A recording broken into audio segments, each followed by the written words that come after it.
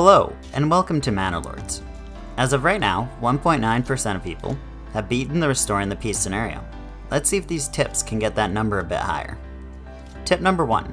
Whether it's a glitch or the fact that most enemies in the scenario have high armor, high shields, or both, archer damage is incredibly low. I recommend just not using them. Tip number 2. In combat, if you surround an enemy unit, it breaks their morale incredibly fast, allowing you to win combats while using weaker units.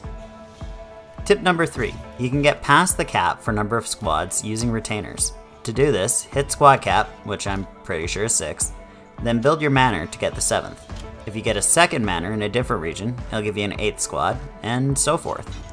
Do note, you can disband the squad no problem, but if you retire them by right-clicking the portrait, you won't be able to reform them as you are past the squad cap. Tip number 4. Always hit track their steps on bandit raids. It'll show you when the bandits are going to attack. It's convenient and costs nothing. Tip number 5. Deep mining is a research in the bottom tree. It can provide infinite resource but can only be placed on a rich mining node. I recommend using it on a rich iron node as it will allow you to mass produce weapons and armors. Tip number 6. Recruiting and upgrading retainers is way more expensive than mercenaries, and you don't get as much out of it. If you're going on the offensive, it's generally better to hire some mercs than to upgrade your retainers. But if the enemy is attacking, often the mercenaries are all grabbed up. This is when you may need retainers.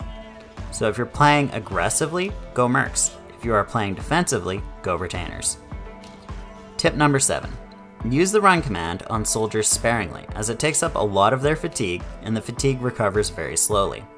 The lower the fatigue, the worse their combat efficiency. It's better to walk and be effective when they get there, than to rush and be ineffective upon arriving. Anyways, hope these 7 tips help you restore the peace. Best of luck. Bye.